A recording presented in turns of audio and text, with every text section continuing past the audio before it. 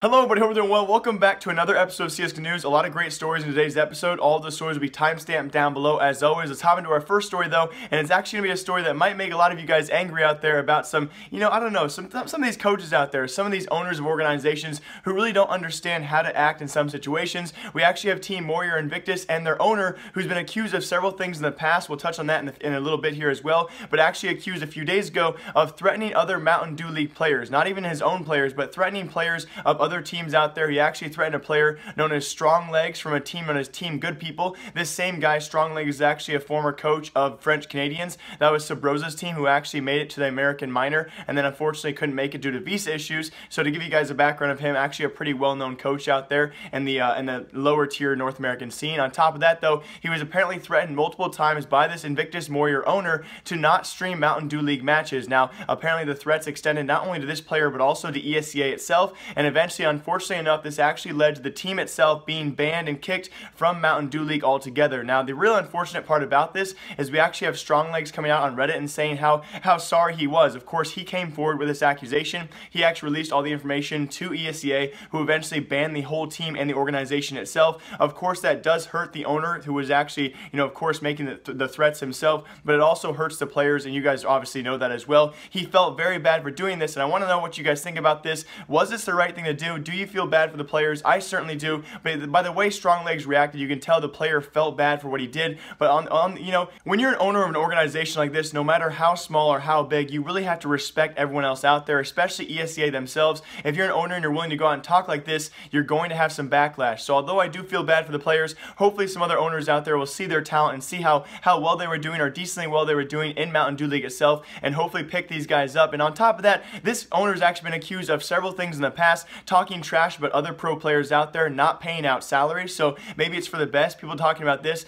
maybe it's for the best these players actually leave the organization. He's been accused several times of not paying out salaries, and the list does go on and on. On top of that, he's also called out several people on Twitter, and also, if you guys remember from our last Fragadelphia, actually I think it was 2 Fragadelphias ago, this past summer, they were the team that was called out publicly on Twitter for recharging back their entry fee. So they paid the $100 entry fee, yes, a super cheap entry fee, and then once they were out of the tournament, they charged it back. They were called out publicly, and then the owner itself had to go and pay that back. So kind of an embarrassment for the organization. Hopefully those players do find a new place to go. But that wasn't our first story for CSGO News today, but even in bigger news out there, guys, and this story is kind of just shocking. I never thought I'd actually be sitting here reporting on a story like this. It does seem, according to Decay and other sources out there, like Jacob Wolf from ESPN themselves, so very official sources out there, the Cleveland Cavaliers, if you guys are not aware of this, an NBA team, actually have huge investment into the esports scene right now. They've actually also bought a League of Legends NALCS spot. So again, they have a lot of backing, a lot of money themselves, and according to these guys and many sources out there, they might be trying to buy the benched Immortals trio. Of course, Henny, Lucas, K, and G being that trio.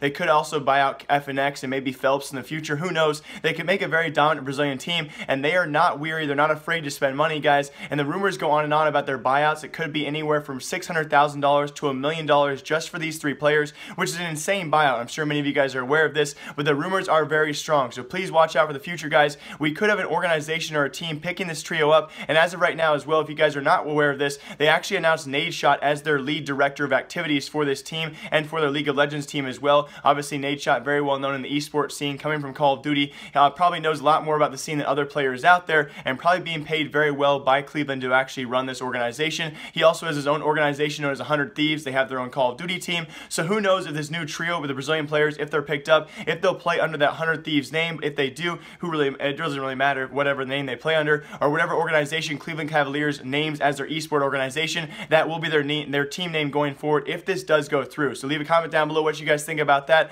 We all knew that sometime soon or sometime in the near future these guys would be bought out, and I would not doubt it to be an expensive and well-paying organization like Cleveland Cavaliers to actually go ahead and do that. Now on top of that, even more rumors out there. I know I've been talking a lot about rumors. These should be confirmed though sometime soon, allegedly about tomorrow. Today is November 5th. On the 6th or 7th, this should be finally confirmed. The Electronic and Seized swap, of course, Navi and Flipside having a swap out there. Several players and owners out there have confirmed this will be happening. A long-term buyout of Electronic by Navi. Who knows what long-term means though, and they will be losing one member of their own Navi lineup. Apparently, as of right now, it might be Seized or some other player, and they will acquire Flipside star player Electronic, and this is actually a slip-up done by s1mple on his stream. You guys can tell by his reaction, it's pretty much all but confirmed right now, and there's also many other sources out there that are confirming this move, but here's what s1mple said or actually did on his live stream, which obviously gave it away. You guys can spot the flip side. You'll see.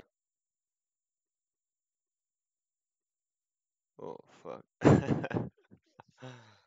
And also in other news, if many of you guys care, McSkillet is back. I'm actually a huge fan of McSkillet's videos. I'm sure many of you guys have known the butting heads we've done in the past with me and McSkillet, but I actually really do enjoy his videos. He is now back, apparently, and also promising 2 to 3 videos a week. So we'll see if he actually sticks that out, guys, or becomes one of those people who kind of just, you know, says he's going to be back, and then all of a sudden he drops off the map for another 4 months. So hopefully McSkillet is back for sure. I do actually really enjoy his content. But now on to our very last stories for today's episode of CSGO News. And that's actually a very important thing going on right now. The European and American minors are going on all this morning. I'm trying to get this video out as soon as possible, so if you guys want to, you can actually watch the finals of the North American minor as of right now. It should be Liquid and CLG playing it out for that final spot. For all of you guys who are actually big fans of who actually goes to the major qualifier, for the European side of things, the last 2 spots did go to Envyus and Space Soldiers and not OpTic. It was actually Space Soldiers who first beat them in a best of 3, and Envyus this morning actually 2-0 swept OpTic. We had tweets from Mixwell from that. Actually a very disappointing thing. Of course, their first year together, their first few months together, people expecting them to actually try and go through and actually have a good chance too, and they played very well against Space Soldiers, a very close series there. Unfortunately enough, this morning against Envyus, their last chance, they could not go through. So Envyus and Space Soldiers take your last 2 European minor spots into the major qualifier, and on top of that, the last 2 American spots, the first of which is a huge surprise, will go to Team Misfits. Incredibly strong. They actually took over Liquid and CLG to gain that spot. We saw this out of nowhere. Throughout the past year, this is probably the biggest surprise I've seen in a long time, is this roster has done very little over the past year or so. So congrats to Sean Garrett, Shazam, and his squad over there. Misfits has qualified for the major qualifier, I think for the first time. Maybe that's incorrect. On top of that though, the second team joining them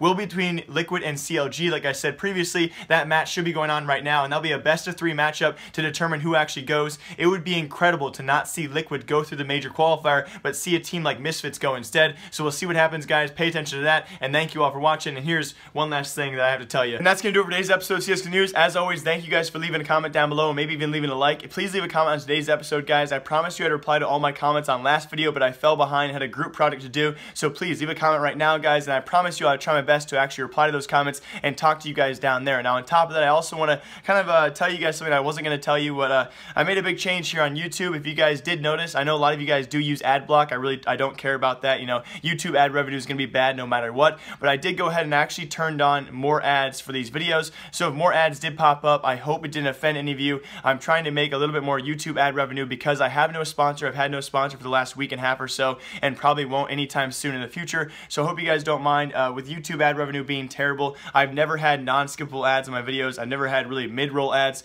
I went ahead and tried to turn those on for all my videos. So I hope you guys understand. I'm trying to make a little bit of extra money, so these videos are actually making me something towards my education. But I hope you guys understand that. And if you guys don't, leave an angry comment down below why I shouldn't do that, because I'd love to argue with you. Now, as always, hope you guys all enjoyed. I will see you all in a couple more days with another weekend recap of CSGO News. If you guys did enjoy, leave a comment down below, and I will see you all then. Remember, my name is Jake. Remember, I like you. And okay, well, goodbye.